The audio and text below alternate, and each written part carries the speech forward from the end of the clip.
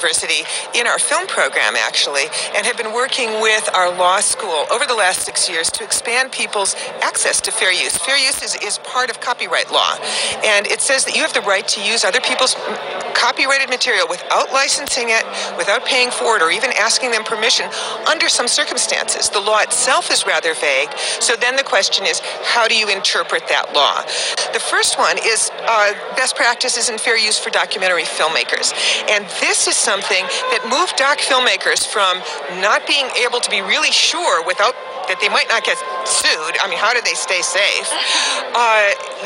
From moving from that sense of like kind of scared to a great sense of comfort about these are the zones in which I can work. It's intuitive.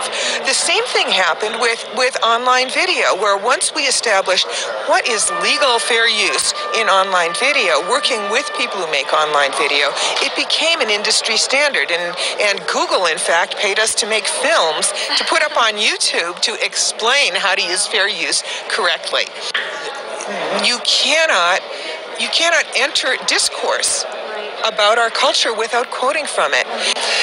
Fair use is rooted in the First Amendment. So if you're telling a story and you need or want, or it's reasonable to use little pieces of other people's stuff to tell that story, that's protected as a First Amendment right.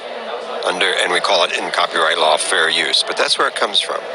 Pictures in order to, for instance, on Amazon tell people like this is what it looks like, or for any other commercial or non-commercial purpose, that has been found to be completely legal because you're not taking that person's market away from them.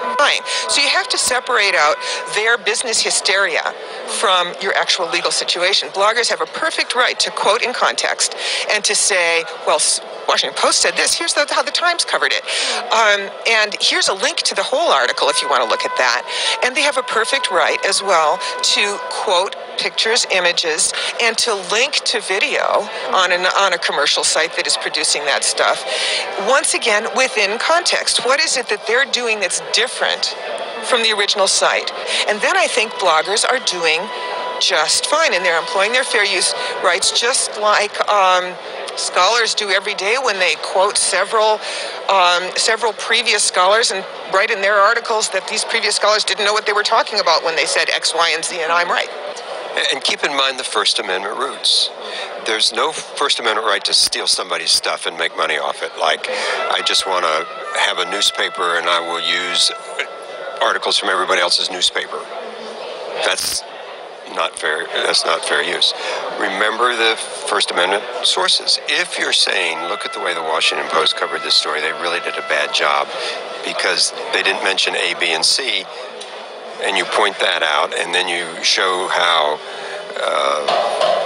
the New York Times did mention ABC, the Wall Street Journal did mention ABC, that's commentary, and that's making something totally new. There you're not just creating a competitive news source, you're actually showing how different